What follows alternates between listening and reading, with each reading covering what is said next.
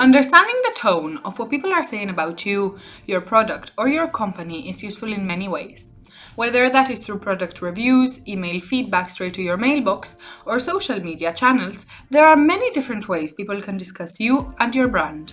Direct or indirect, being aware of the tone and perception the public has of you is one of the most important factors for success in business. And this is where sentiment analysis comes into play. In this bite-sized video, we discuss what is meant by sentiment analysis, why it is useful to companies and organizations of any size, and how it can be implemented. Sentiment analysis is a method that helps you analyze and understand the tone of text. To put it another way, it is a method of analyzing the emotions of a particular text, such as social media posts. This can help you discover insights such as what the brand image of your company really looks like. For example, you could use sentiment analysis to analyze tweets about your brand and classify them into categories such as positive, negative, or neutral. Or if you wanted to go even further, you can use classifications such as happy, sad, worry, or disappointed. You can even use sentiment analysis to detect and classify the urgency of text. Your app has crashed and I can't access my work. I need help ASAP.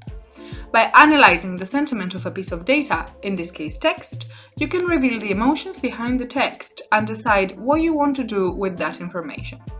User experience, survey replies, and product evaluations are all frequent applications of sentiment analysis.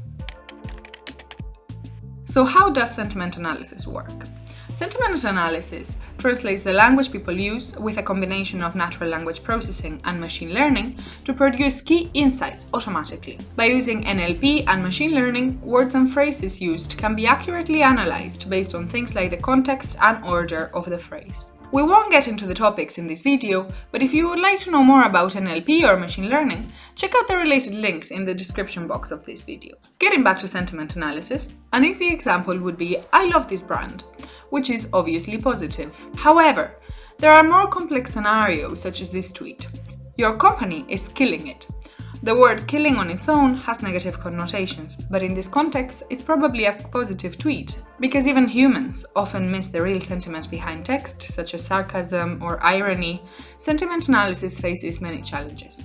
But as time goes on, AI models are becoming better and better at correctly analyzing the sentiment behind text. Sentiment analysis can be carried out in many ways, and one of those ways is by using tools which simplify the process. Levity, for example, has AI blog templates capable of sentiment analysis ready for you to use with input data of your choice. If you would like to find out more about this, check out our use cases like this one on screen. As always, you can find links in the description to more resources on the topics we discussed in this video, as well as other educational pieces we think are relevant. Now that you're here, I wanted to tell you about Levity. Levity is a tool that allows you to train AI models on images, documents, and text data. You can rebuild manual workflows and connect everything to your existing systems without writing a single line of code. If you liked this video, you'll probably love Levity, and we can't wait to hear from you.